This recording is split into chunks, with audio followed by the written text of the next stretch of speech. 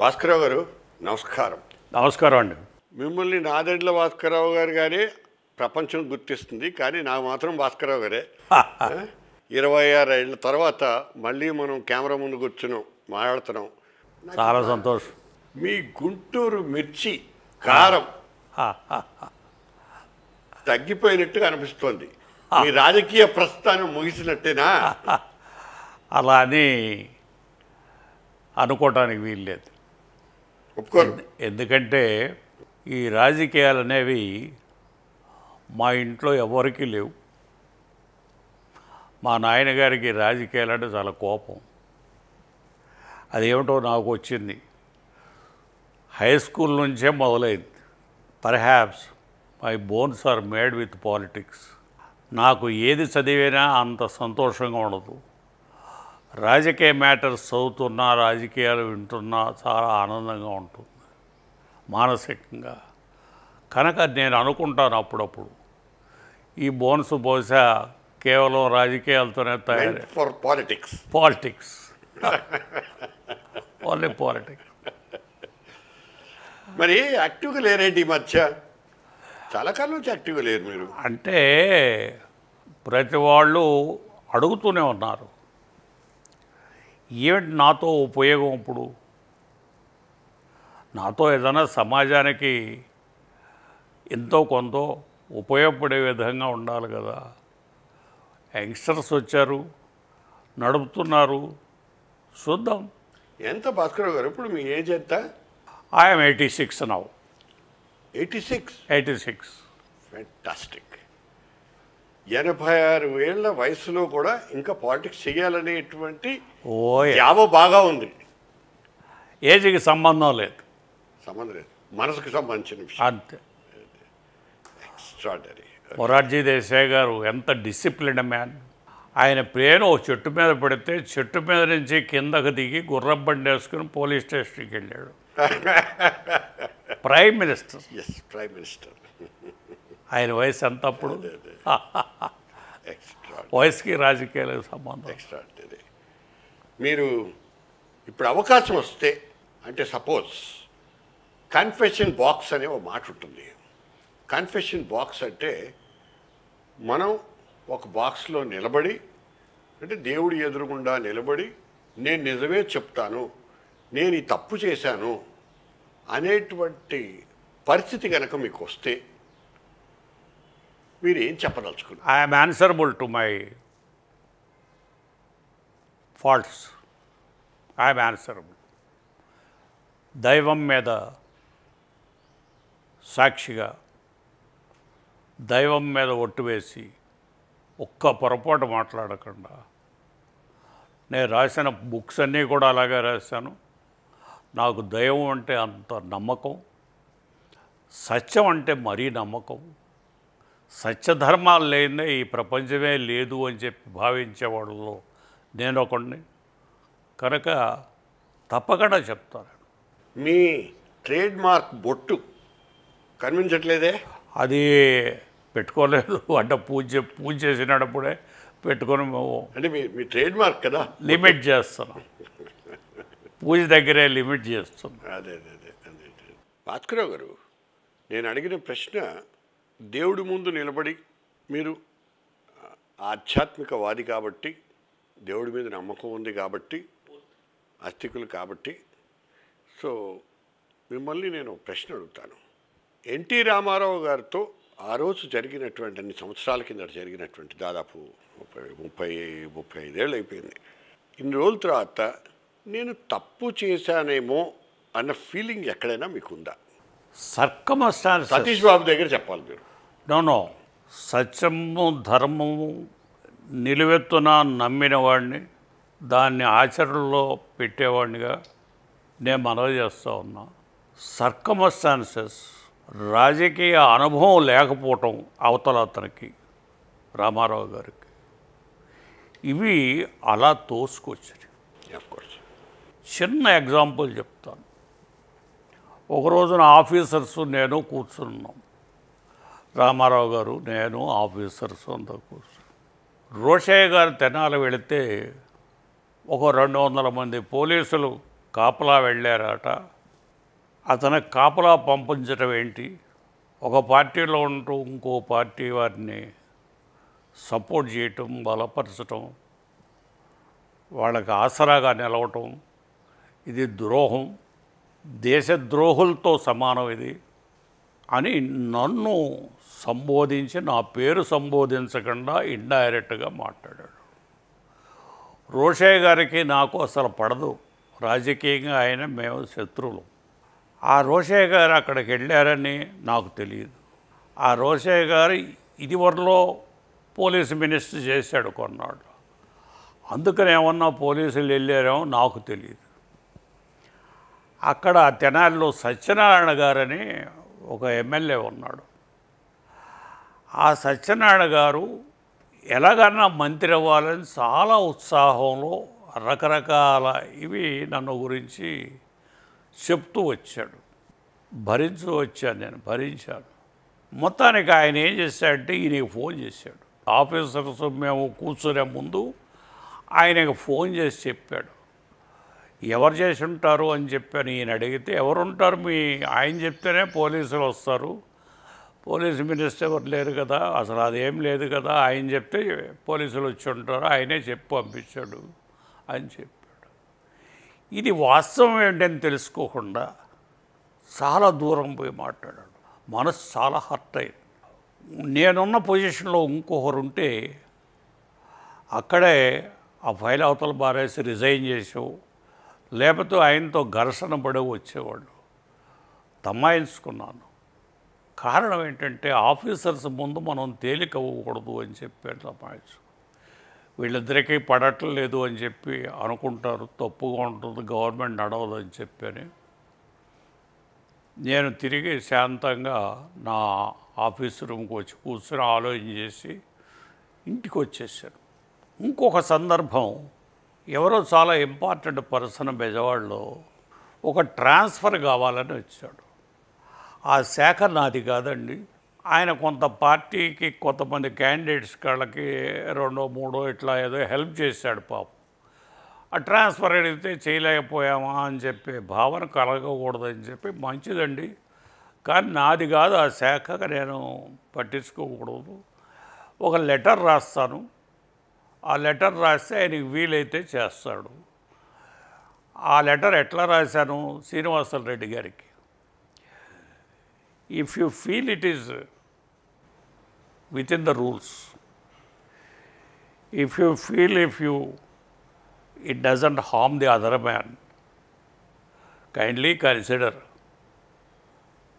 and do the needful అని చెప్పి రాసి, ఈ లెటర్ని తీసుకుని ఆ ట్రాన్స్ఫర్ ఆయన ఏం చేశాడు, నేను లెటర్ రాశానే కదా అని చెప్పేసి ట్రాన్స్ఫర్ చేశాడు. ట్రాన్స్ఫర్ చేస్తే ఆ ట్రాన్స్ఫర్ అయిన ఆఫీసరు ఎందుకు ఊరుకుంటాడు, ఒక 3-4 ఎమ్మెల్యేలు పట్టుకున్నాడు.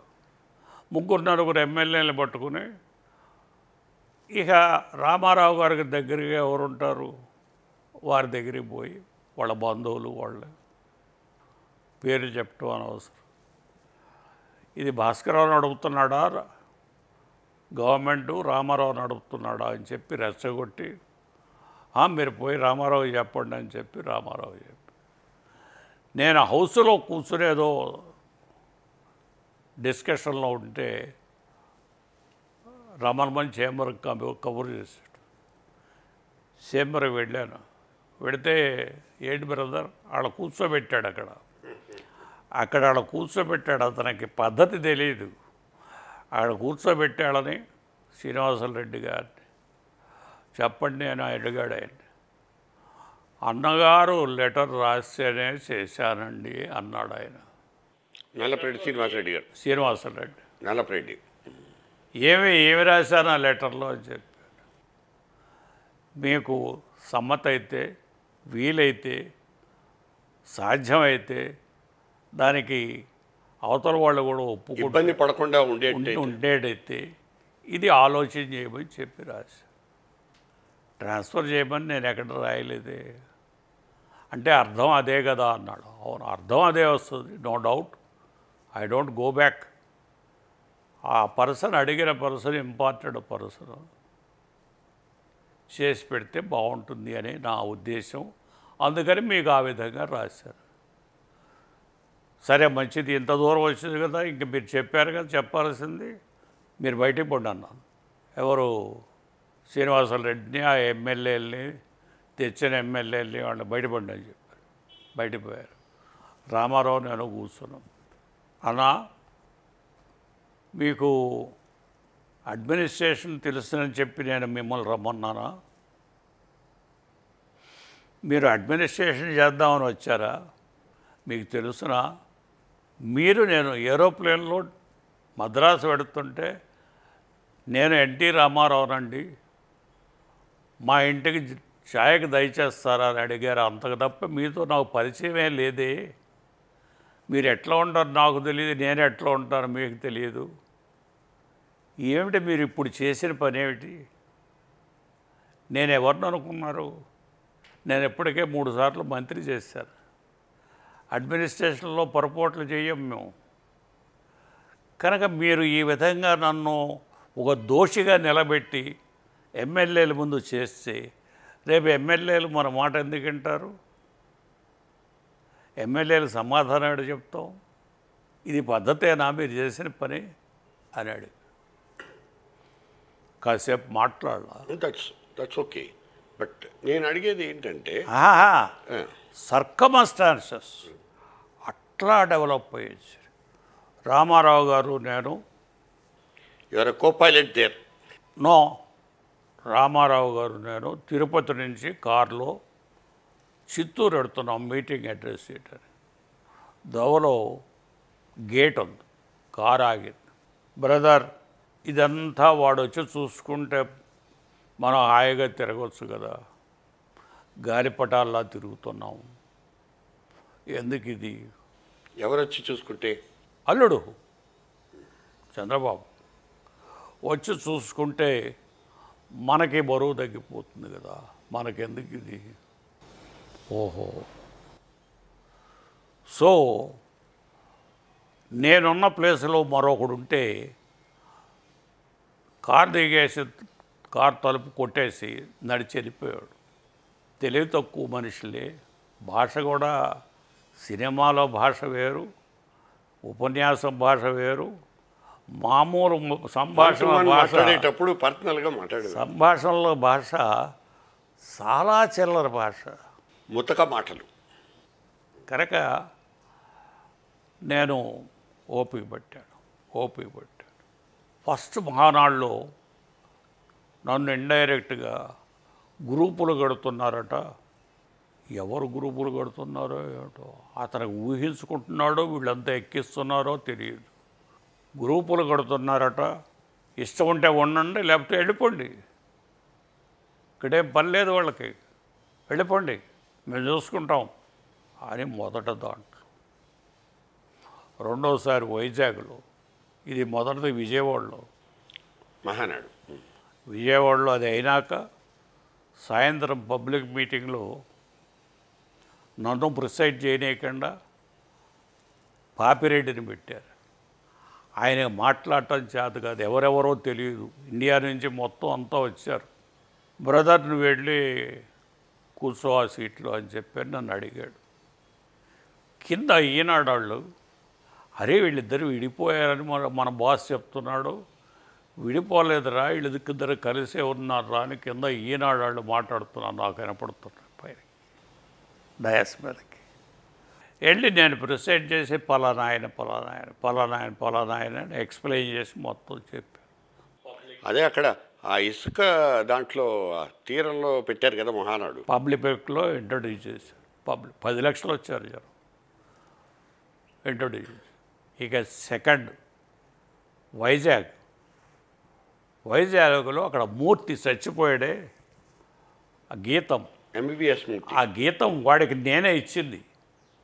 ఆ గీతం ఇచ్చిందే నేను, పెట్టించిందే నేను. గీతం యూనివర్సిటీ వాడు నేను కొద్దు ఒకటే మంచమే పడుకునే వాళ్ళం చదువుకునేటప్పుడు. వాడికి మేము ఆ కాలేజీ ఇప్పించి అంజయ్ టైంలో నువ్వు చేసి చేయరా చక్కగా చెయ్యి అని చెప్పి వాడికి అప్పచెప్పి చేయించాం. బాగా డెవలప్ చేశాడు.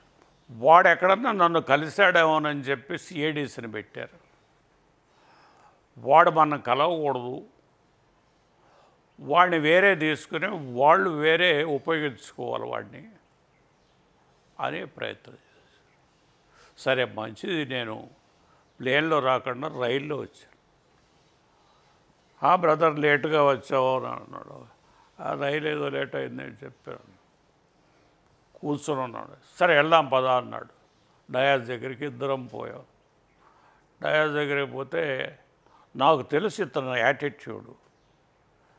ఎదురుగా కుర్చీలు వేస్తారు కదా, ఆ కుర్చీలో కూర్చున్నాం.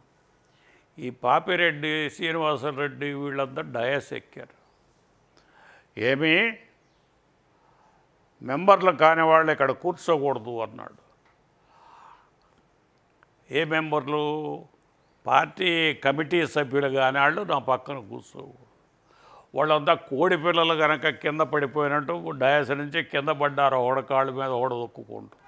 ఇక ఉపన్యాసం సేమ్ మళ్ళీ విజయవాడ మళ్ళీ రిపీట్ చేశాడు. నా చెప్పున పెడితే గెలుస్తుంది, ఉన్నవాళ్ళు ఉండండి, పోయేవాళ్ళు పొండి, గ్రూపులు కొడుతున్నారని వింటున్నాను అని ఒక పిచ్చివాడు రెచ్చిపోయి మాట్లాడినట్టు మాట్లాడాడు. అది ఉపన్యాసం కాదు, రాజకీయ ఉపన్యాసం అంతకంటే కాదు. సాయంత్రం పబ్లిక్ మీటింగు మీరు ఉండాలని ఎవరో వచ్చి నన్ను అడిగారు.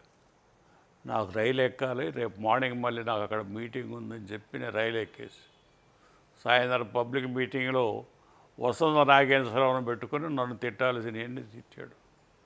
ఏమిటి చెప్తాడు? సర్కమస్టాన్సెస్ మనిషిని ఉక్కిరి బిక్కిరి చేసేసి నన్ను అలా పెట్టిన సందర్భంలో అయినా కూడా తమాయించుకుని సంతకం పెట్టలా. అతను ఊరికెళ్ళి వచ్చినాక 4 రోజులు అయినాక సంతకాల సేకరణ మొదలెట్టారు. 90 సంతకాలు అయినాక 91వ సంతకం పెట్టబోయేప్పుడు చంద్రబాబు నాకు ఫోన్ చేశాడు. అన్నా ఏదో సంతకాలు పెడుతున్నారట మన ఇంట్లో. పెడుతున్నారు. అబద్ధం చెప్పాను. పెడుతున్నారు, నేను పెట్టలేదు ఇంకాను అని చెప్పి. రావచ్చుగా, రాలా. పొద్దున్నే వెళ్ళి గవర్నర్కి ఏం చెప్పాం, మేము ఆయనతో సంసారం చేయలేము, వీఆర్ విత్డ్రాయింగ్ అవర్ సపోర్ట్, వీళ్ళు సపరేట్గా కూర్చుంటాం మేము, అంతేగాని ఆయనతో కూర్చో అని సంతకాలు పెట్టించాం.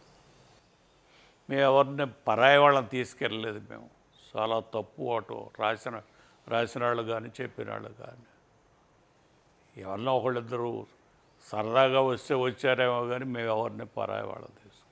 శ్రీనివాసరెడ్డి గారు అన్నగారే వచ్చారు. అన్నగారు వచ్చి అక్కడి నుంచి పారిపోయాడు. ఆయన 10 మందిని తీసుకుని, అది వేరే విషయం. గవర్నర్ దగ్గరికి వచ్చిన వాళ్ళు ఉన్నారు కదా. కనుక అలా వెళ్ళి మేము చెప్పి ఆ సందర్భంలో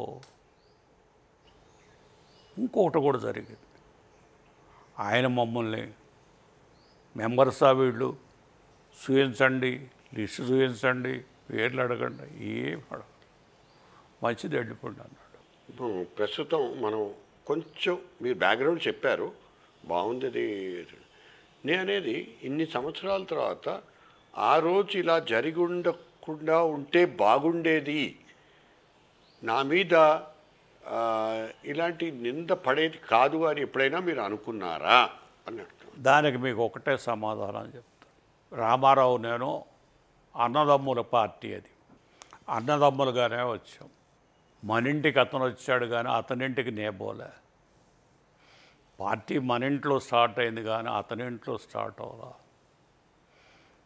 పార్టీలో ఇంటికి వస్తూనే అయినా మనకు రౌడీలు ఎంతమంది ఉన్నారు విజయవాడలో అని అడిగాడు. రౌడీలతో పనేంటి, నేను అక్కడ మినిస్టర్ని ఎమ్మెల్యేని, మా రౌడీలు మనకెందుకు అని అన్నాను. రౌడీలు లేకుండా రాజకీయం ఎట్లా చేస్తావని అన్నాడు. ఆయన అన్నారు. కనుక ఆయన నేర ప్రవృత్తి ఉందా ఈయనలో అని అనిపించింది నాకు. రౌడీలతో నాకేం పని? కనుక సరే లోపలికి వెళ్ళి అయిపోయినా. టిఫిన్ తిన్నాక ప్రెస్ అంతా ఆయన్ని బయటికి రమ్మని అడిగారు. బయటకు వచ్చాడు. ఏమిటి, ఏం చేయబోతున్నారు? నాకేం తెలియదు, ఇది అంతా బ్రదర్ చూసుకుంటాడు. నేను ఆలమందను మల్లేసుకొస్తా. ఆలమందను మల్లేయటం నా వద్దు, అంతా బ్రదర్ చూసుకోవాల్సి. ఈ చీఫ్ మినిస్టర్లు ఈ గోళ ఇదంతా నాకేమీ తెలియదు, ఆయన చూసుకోవాల్సిందే అని చెప్పాడు. ఆయన వియ్యంకుడు వచ్చాడు ఈయన తీసుకెళ్ళటానికి. ఆయన వియ్యంకుడు ఈయన కలిసి వెళ్ళిపోయారు. పోతూ పోతూ ఆయన వియ్యంకుడు ఏదో మన మీద చెప్పాడు అనే ఒక భావన ఒకటి ఉంది చెంచు రామయ్య.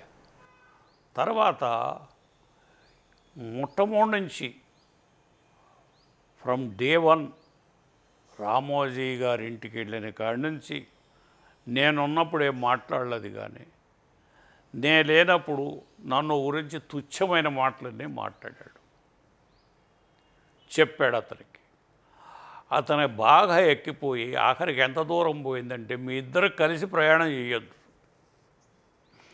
మీరో పక్క ఆయనో పక్క ప్రయాణం చేయండి, క్యాన్వాస్ చేయండి, మీరిద్దరూ కలిసి ప్రయాణం చేయొద్దు. ఆయన కరప్ట్ మ్యాన్, అతని మీద కరప్షన్ బాగా ఉంది, కరప్షన్ ఛార్జెస్ ఉన్నాయి, బాగా డబ్బు తిన్నాడు అని. అతని కొత్త కదా, అతని కొత్త కావాలి కూడా, ఇలాంటి పితృలు కావాలి. పితృలు వస్తే ఇతను నా కంట్రోల్లో ఉంటాడు అనే భావన అతనికి. ఆ భావన రామారావుకు అట్లా కంట్రోల్లో పెట్టి మన గ్రిప్పులో ఉండాలి వీడు అనే భావన. ఇంకోటి ఏం జరిగిందంటే, పార్టీ అనౌన్స్ చేసి ఎమ్మెల్యే క్వార్టర్స్లో వేళ సాయంత్రం చేయెత్తు చేయగొట్టారు పెట్టించింది. నేను శ్రీకృష్ణ మన ఇంటికి రోజు వస్తూ ఉండేవాడు, కమ్యూనిస్ట్ శ్రీకృష్ణ. నా పాట పెట్టవా, నా పాట పెట్టవా అని గోల పెడుతున్నాను. ఆయన పాట ముందే పెడుతున్నాను, ఆఖరిలో పెడతాంలే, ముందేమో మా తల్లి పెడతాము, తర్వాత పెడతాం. నా రాసిన దాంట్లో మొత్తం అంతా సరే పెట్టాం. అది అయిపోయినాక రామారావు గారే అధ్యక్షుడిగా ఉంటాడని చెప్పాను మీటింగ్లో. ఎందుకు చెప్పాల్సి వచ్చిందంటే, బెజవాడ పాపిరెడ్డిని ఉండబోయా, మేమంతా ఒకటే కులం అని చెప్పి అంటారు, నేను తిరగలేను, నాకు వద్దు, నేను తిరగలేను, నాకు వద్దు అన్నాడు. ముందు బెజవాడ పాపిరెడ్డిని అడిగాను, కాదన్నప్పుడు ఇప్పుడు రామారావు గారిని అనౌన్స్ చేసి ఇంటికి వెళ్ళి, బ్రదర్ చాలా బరువు పెట్టావు నా మీద, మరి నువ్వు అక్కడ నేను ఎక్కడ, ఎట్లా సాధ్యం? లేదండి, ఆఫీసు చూస్తున్నాము, సెంటర్లో మనందరికీ మంచిది, ఆఫీస్ చూస్తున్నాను, త్వరలోనే 5-6 రోజులు ఫిక్స్ అవుతుంది అని అన్నాను. అంటే ఉన్న కమిటీ ఉండొద్దు ఎవరును, నేను ఒక్కడనే ఉంటాను, ఎవరు కమిటీ పెడితే రోజు తగువులు స్టేట్మెంట్లు అవన్నీ ఉంటాయి, వద్దు కమిటీ వద్దు, నువ్వు నేనే ఉందాం అంతే. సరే మంచిది, చూద్దామంటే వాళ్ళతో కూడా మాట్లాడతాను, వాళ్ళంతా ఎన్నోసార్లు మీటింగ్లు వేసుకుని ఎంతో కష్టపడి తయారు చేసి తీసుకొచ్చింది ఇది, మరి వాళ్ళతో కూడా మాట్లాడతానులే అని చెప్పా. లాస్ట్కి ఏమన్నాడంటే, నువ్వు అక్కడ నేను ఇక్కడ, మన స్టూడియో అంతా ఖాళీగా ఉంది, గదులన్నీ ఖాళీగా ఉన్నాయి, నువ్వు ఎన్ని గదులు కావాలంటే అన్ని గదులు వాడుకో, ఇక్కడ మొత్తం అంతా ఫ్రీగా పార్టీ ఆఫీస్ పెట్టుకోవాలన్నాడు. సో దట్ నాకు ఈజీ అవుతుంది, పిల్లలు వెంటబడతారు నా ఎంట, నేను మీ ఇంటికి రోజు వచ్చేటప్పటికి దోవలో ఈ పిల్లలంతా వెంటబడతారు చూడాలని, ఇన్కన్వీనియంట్గా ఉంటుంది అని చెప్పాడు. పెద్ద blunder of blunder in the life I committed. సరే వెళ్ళాను చూద్దాం అని 2-3 ఫ్రెండ్స్ని కూడా తీసుకుపోయాను. పోయినాక సరే ఆ గదులు వేసి చూపించాడు. ఏమోనన్నా మీరేమనుకోకుంటే ఒక మాట చెప్తానన్నాను, ఇది అసలే సినిమా పార్టీ అని చెప్పాను. వెంకయ్య నాయుడు స్టేట్మెంట్ ఇచ్చాడు, సినిమా వాడిని తెచ్చి పార్టీ పెట్టాడయ్యా వీడని చెప్పి ఒక స్టేట్మెంట్ ఇచ్చాడు వెంకయ్య నాయుడు. కనుక ఇది సినిమా పార్టీ, స్టూడియోలో ఉంది, స్టూడియో వింటారు, బాగుండదేమో నీ మాట కాదంటం కాదు, ఇది బయట పరిస్థితులను బట్టి నేను మాట్లాడుతున్నాను. ఇదో సినిమా పార్టీ అంటారు, వద్దు అని వచ్చేసాం. వస్తే హీ పర్ష్యూడ్, సాధ్యపడదు బ్రదర్, అక్కడ రోజు రావాలంటే నాకు వీళ్ళంతా ఎంటపడతారు. రోజు అవసరం లేదండి, మీటింగ్ అధ్యక్షుడు ఒకరోజు ఎప్పుడో ఒకసారి పిలుస్తాం కానీ రోజు పిలవలే. అయినా కమిటీ సభ్యులు కూడా ఒప్పుకోవాలి కదా, అందరూ కూడా, నేను ఒక్కడే కాదు కదా అని అంటే, వాళ్ళెవరు, నువ్వు నువ్వు నువ్వు సరే అంటే వాళ్ళతో ఏముంది అని చెప్పాను. అట్లా పెద్ద blunder. I have admitted that. గతం గత అని పక్కన పెడదాం. అంటే అది అవసరం, సర్కమ్స్టాన్సెస్ ఎట్లా ఫోర్స్ చేసినాయి, ఇది ఇది ఏ విధంగా నన్ను ఆ విధంగా ఆ చక్రం మొండల చక్రంలో పెట్టి నొక్కేసినాయి ఏం చెప్పారు. ఇది గతంలో కూడా మీరు చెప్పారు, ఇవన్నీ పుస్తకాల్లో కూడా రాశారు. సో ఇప్పుడు నేను అడిగేది ఏంటంటే, ఇన్ని సంవత్సరాల తర్వాత నేనేమన్నా తప్పు చేశాననేటువంటి భావన మీలో ఏమన్నా ఉందా? నాకు అలాంటి ఆలోచన, నేను తప్పు చేశాను అనే భావన రాలా. ఒక్కటి వచ్చింది, ఏమిటంటే సోమల వారిని తిరస్కరించానే, మళ్ళీ కలవమని, కలిసి చక్కగా నడపమని, రాష్ట్రం బాగుపడుతుంది అని చెప్పి ఆయన మన వెంటబడ్డాడు, మనం తిరస్కరించాం, తప్పు చేశానా అనే భావన, ఒక ఫీలింగ్, ఒక భావన ఉంది. కలవమని వెంటబడ్డాడు, ఆయన వచ్చి కూర్చున్నాడు, మనం కాదన్నాము, అది అక్కడ పొరపాటు చేసాం. అయితే అక్కడే మళ్ళీ అనిపిస్తుంది, ఒక మనిషిని చంపనేయకుండా చేశాం కదా, మంచిదే అదేమిటి అనిపిస్తుంది. ఆయన చంపుతానని చెప్పని అన్ని అబద్ధాలు చెప్పి నన్ను మోటివేట్ చేసి ఈ విధంగా పాడు చేశారు అని ఫీలింగ్ అతనికి వచ్చింది. అతని జడ్జిమెంట్ అది.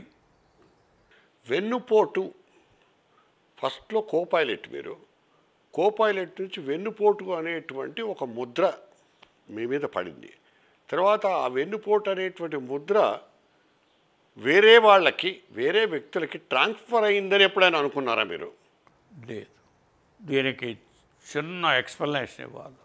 నేను ఒక రోజునే ఆఫీసులో కూర్చుంటే ఐ వెంకట్రావు వీళ్ళంతా, ఆ రాజేంద్ర ప్రసాద్ వీళ్ళతో 10 మంది బడబడ వచ్చి కూర్చో, ఎట్లా ఉంది అడ్మినిస్ట్రేషన్, మీరు చెప్పాలి ఎట్లా ఉంది, నేనేటో చెప్తాను.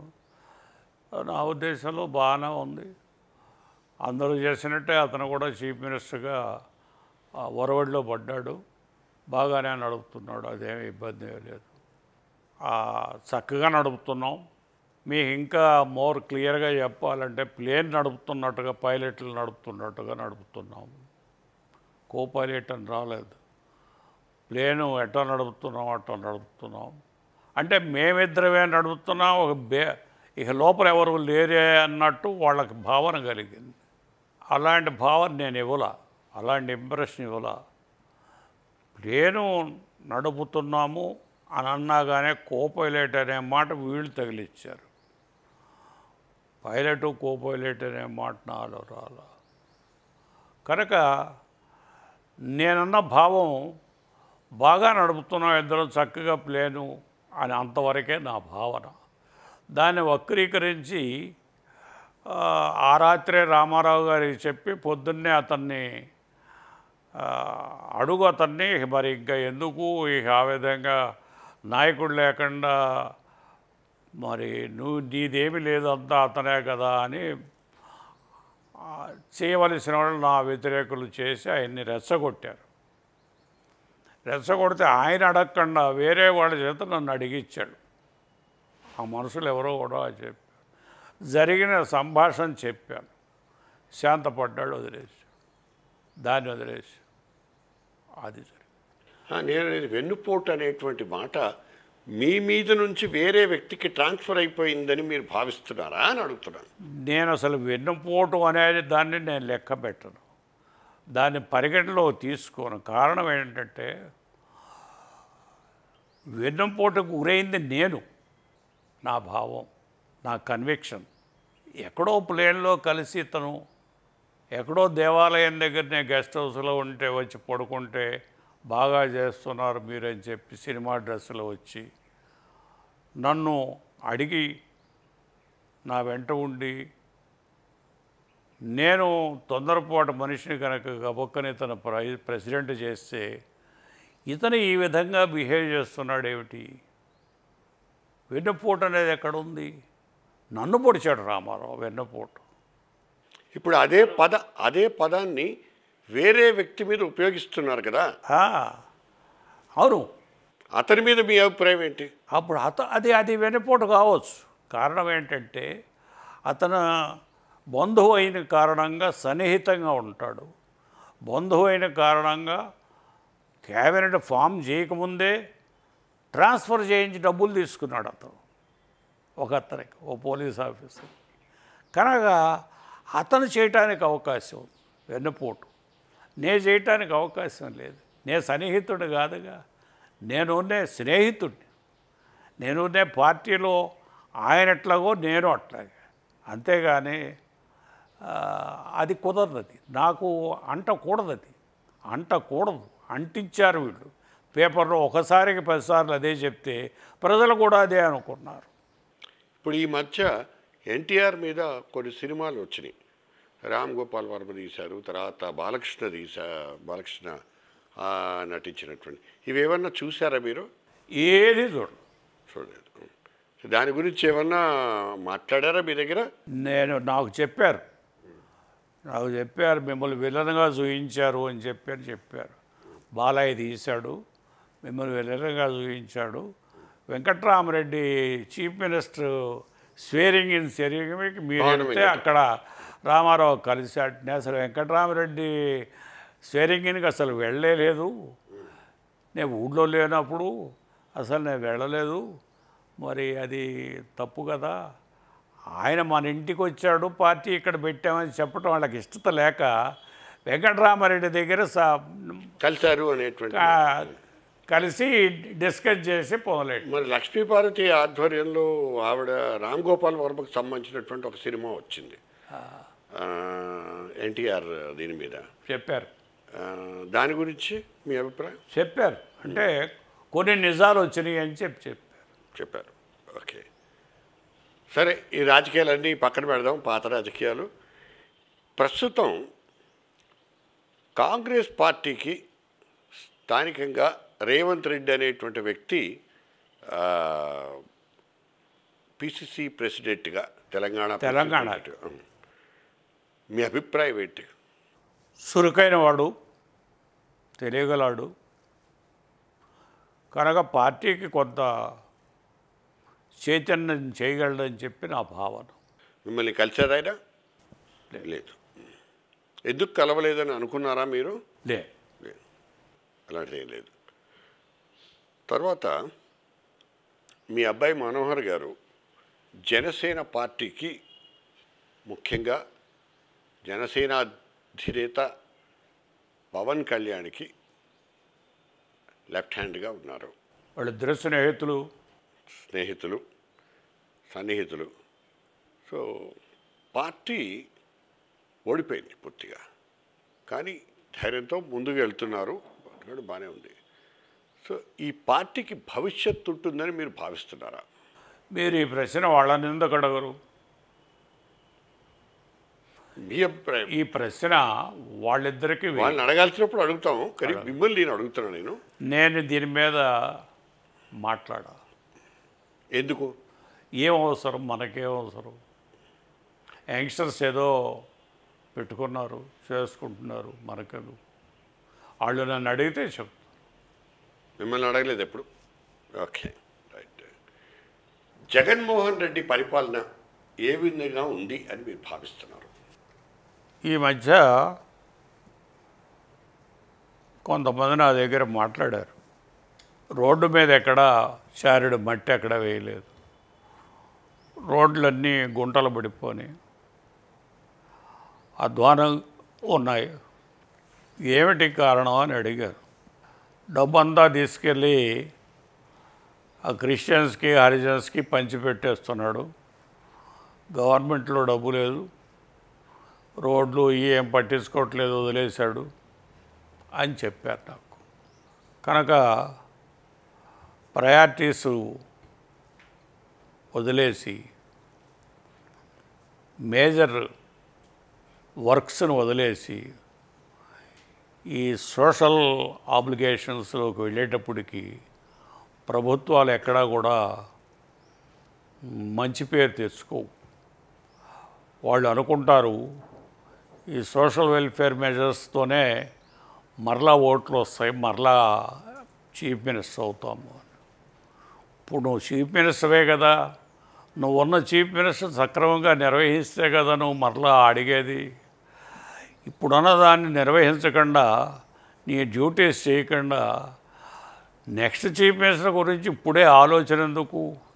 దానికోసం ఈ డబ్బంతా పంచిపెట్టడం ఎందుకు? తప్పు, మంచిది కాదు. అది పరిపాలకుడు చేయాల్సిన పని కాదు. పరిపాలకుడు చేయాల్సిన ప్రథమ కర్తవ్యాలు ఆరోగ్యం, తర్వాత ఎడ్యుకేషన్. ఈ రెండు బేసిక్స్ పరిపాలనలో. తర్వాత రోడ్లు, కరెంటు, కాలువలు, ఇవి చెయ్యాలి. అంతేగాని ధనాన్ని ఊరినే పంచిపెట్టి మరలా ముఖ్యమంత్రి అవుతావు. ఏంటి మరలా ముఖ్యమంత్రి అవుతావు? అవి ఏం చేస్తావు? ఏముంది ఇక్కడ? Limited resources. ఏదైనా కేంద్రం ఇస్తే అవి తీసుకొచ్చి ఇక్కడ చేస్తూ ఉంటాం. కేంద్రం అయినా ఎంత ఇస్తుంది? వాళ్ళు కూడా మేమంతా పోరాడాము అప్పుడు. రాష్ట్రాలకి నిధులు ఎక్కువ ఇవ్వాలా, తక్కువ ఉంటే నడవు, డెవలప్మెంట్ యాక్టివిటీస్ ఉండవు అని చెప్పి ఫైనాన్స్ మినిస్టర్గా ఉన్నప్పుడు పోరాడితే ఆమె ఇందిరాగాంధీ అప్పుడు ప్రైమ్ మినిస్టర్ సర్కారియా కమిటీ వేసి, ఆ సర్కారియా కమిటీ వాళ్ళు కొన్ని రికమెండేషన్స్ ఇచ్చారు. వాటికి మించి ప్రస్తుతం ప్రధానమంత్రి గారు నరేంద్ర మోడీ గారు దాదాపు 50% స్టేట్స్కి వదిలేశాడు ఫండ్స్. అంతకంటే ఇంకెవరేం చేయలేరు. ఆ వచ్చిన ఫండ్స్ని ఈ విధంగా దుర్వినియోగం చేసుకుంటే ఎట్లా?